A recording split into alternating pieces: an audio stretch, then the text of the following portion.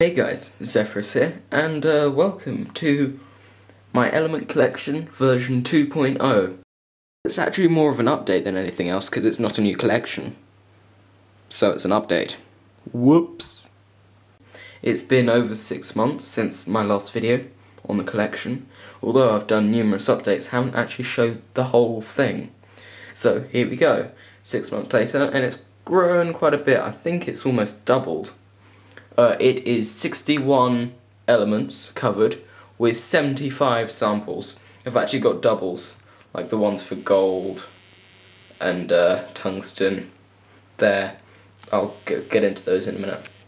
But yeah, it's been quite a journey, and I'll hopefully keep expanding it. As you can see, there's quite a few. The black ones represent the ones I've collected. I blocked them out once I've got one.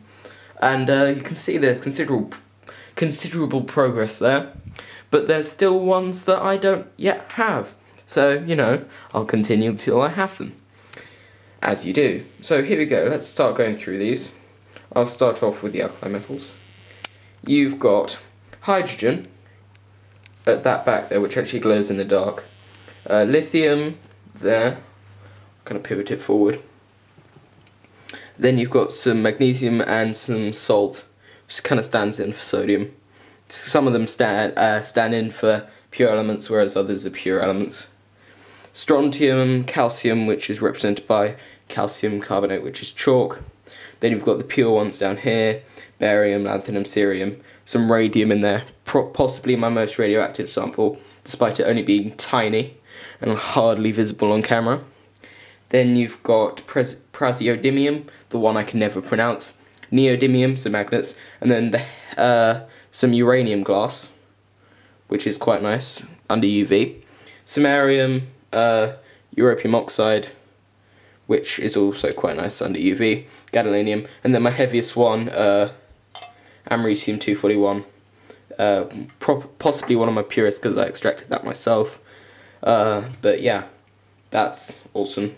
It's quite a lot heavier than uranium, which I'm quite proud of. Then you've got erbium, ytterbium, another I can't really pronounce, yttrium. Then you've got pretty much all the top row, apart from the noble gas. So you've got scandium, titanium, vanadium, chromium, manganese, iron, cobalt, nickel, copper, zinc, gallium, germanium, no arsenic for some reason, selenium, bromine, and the one over there, which is krypton. I'm actually really proud of my bromine sample. It's probably the one I'll show you now, because not many people have the bromine, and it's quite weird, like a browny liquid that's quite a lot denser than water, so it flows slightly differently. Put that back there. So yeah, there we go. Then you've got all the ones down here, which I don't think I've gone through. You've got tantalum, tungsten there.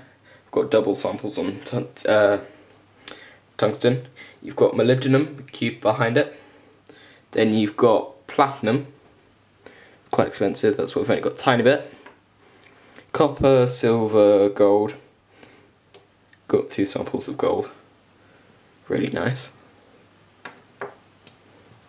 There we go, we've got cadmium. I've got a massive bar of cadmium, but I've only got a few shavings there. I've actually got the bar right here, so I'm going to quickly go get that. I also got the mercury sample that was kind of off to the side for some reason. But yeah, massive bar of cadmium.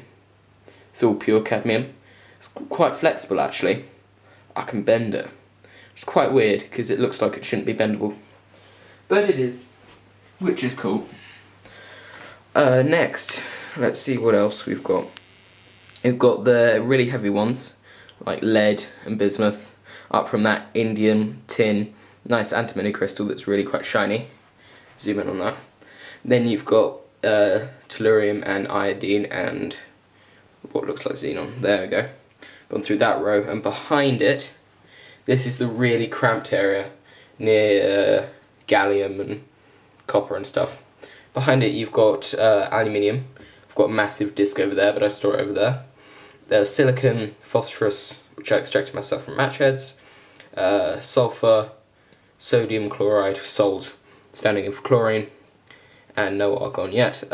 Then we've got neon, oxygen, nitrogen, which are both empty because they're in the atmosphere, carbon and boron. So yeah, those are the 75 samples that make up the 61 elements. Been collecting for about 7-8 months now.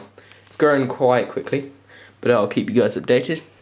There's a link below to the playlist that contains my element collection addition videos. That's what the ECA in them stands for, where I basically go through additions.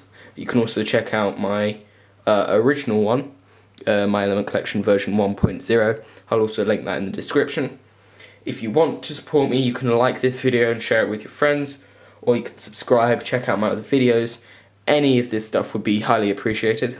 So, you know, do that if you want. I'm not forcing you to, though. Yeah, so I've been Zepherus, and thank you for watching.